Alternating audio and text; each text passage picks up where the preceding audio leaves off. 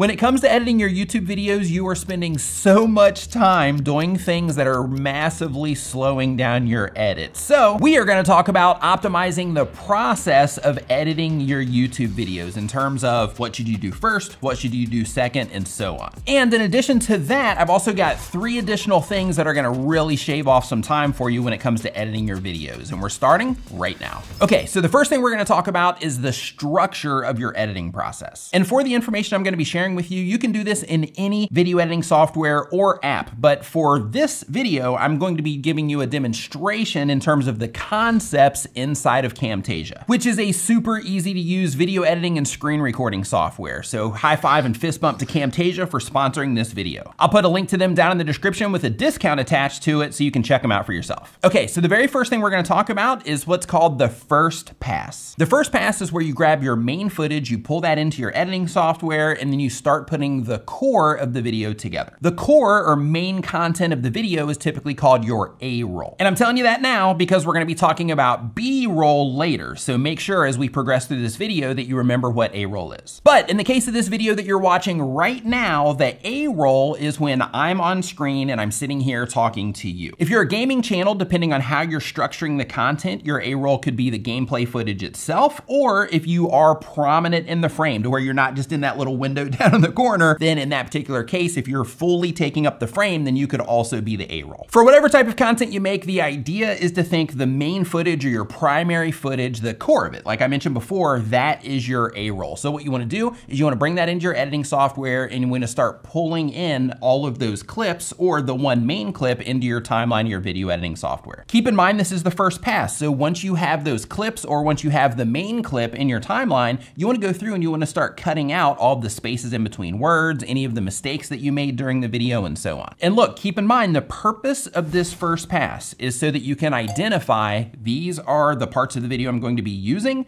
these are the parts of the video that I need to cut out or that I'm not going to be using. Next, we go to the second pass. Now with the second pass, this is where you go in and you start polishing things up. So as an example, this is where you go through and you start cutting out your ums and your ahs. You start tightening up the space between clips. If you do L cuts or J cuts, then in that case, this is where you start implementing some of those things. So what you're doing right now in this second pass is you're getting everything tighter and you're making it more of a piece of content than just a bunch of clips that are thrown together from the first pass. So now what we've done so far is we've went through the first pass, which is pulling all of the clips in and getting them organized on the timeline, figuring out what you're gonna use and what you're not. And the second pass where you're starting to tighten everything up. Next, you wanna add your B-roll videos. Now your B-roll videos are any supplemental footage that you add on top of your A-roll footage. Remember before where I said that it's important to remember A-roll? This is why. When it comes to adding the B-roll footage, the reason that you wanna have that first and second pass done before you do this is because you're gonna start layering up your tracks. You're gonna start really layering up your timelines. And when you do that,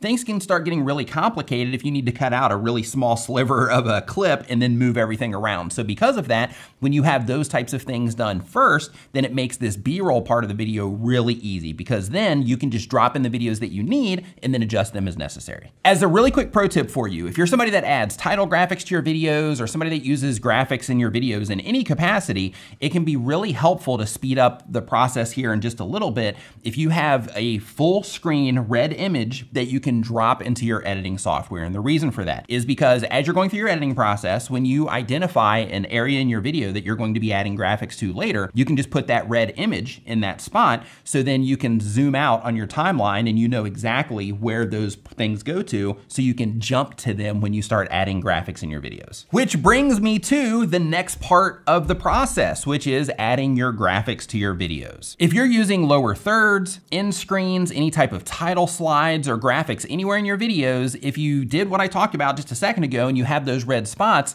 now what you do is you go through and you look for those red placeholders and you go and you add graphics to those particular areas. So for this, since you identified those during the B-roll process, what you can do is you can jump right into those. You don't have to scrub through the video and try to find those areas because you did that in the previous step. So jump to those parts of the video and add whatever graphics you need. The next part of the process is audio detailing or sound design, depending on the level that you want to take it. This is where you add like those whoosh sound effects and things like that for anything that might be moving in your videos. This is also where you adjust for any audio inconsistencies as well. And one of the really cool things about this software that I'm using right now, which is Camtasia, is they actually have an audio leveling feature built into the software, which is pretty pretty awesome. This is also where if you process your audio in any capacity, this is where you do that part of the process. This is also where you add music, but here's another tip for you. Before you add any sound effects or music to your video, if you're somebody that talks on video or you're doing voiceovers or whatever, process your vocal audio first. And the reason that you want to do that is because if you add all these different sound effects and music tracks that are changing throughout the video and things like that, and then you process your audio is most likely going to come out a lot more full, maybe even louder. Because of that, you'll have to go through and then make readjustments to all the things that you added to it. So because of that, process your audio first, then add sound effects, then add music. The next step is polishing up your video. So when it comes to polishing up your video, what you want to do is you want to do any type of color correction that you do to your video. You want to make any final adjustments to your audio. Depending on the type of content you make, this might also be where you add any type of special effects or anything like that that you need to the content. And one thing I do want to say really quick, because I do know that a lot of new content creators watch my videos. So you may or may not know, that's why I'm sharing this, that content creators actually color grade or they color correct their videos. So when you look at a video and it just kind of pops,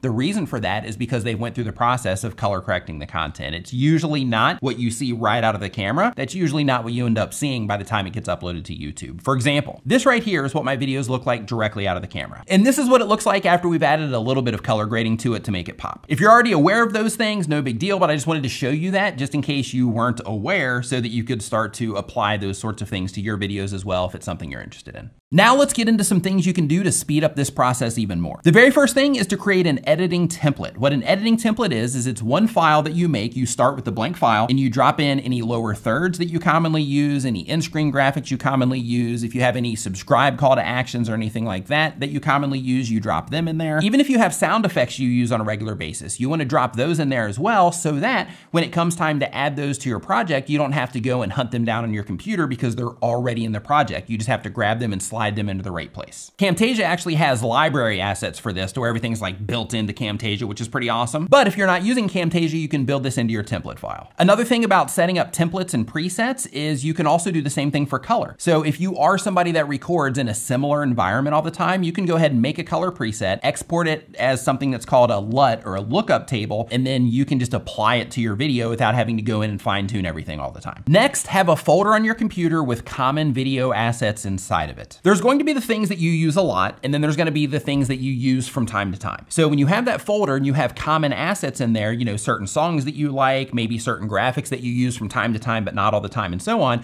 If you have those in a very specific place, then it makes it really easy to find them because everything's there. So when you open up your editing software, you can open up that folder and then you're good to go if you do need anything within that folder. The next thing when it comes to editing videos that can really speed things up for me is focus. It is so easy to spend hours looking for that perfect song, or it's so easy to spend hours looking for those perfect stock videos. It's also easy to check your messages and to have your Facebook open or whatever other messaging services that you use, having them open while you're editing. You have friends constantly hitting you up, you know, just having small talk and whatnot, and you don't want to be a jerk, but at the same time, you got to get your stuff done. So because of that, when you go to edit your videos, shut all that stuff down, silence your phone, close down any browsers or any software in your computer where somebody can contact you, and just focus on your video editing. Doing these things will help you make the best videos as fast as you possibly can. And look, if you want to learn more about video editing for YouTube, click into this playlist right here. And if you want to learn more about growing your YouTube channel, head over to my videos page on my channel and check out all the videos that I have there for you that will help you grow your YouTube channel. Thank you so much for watching. I'll see you next time.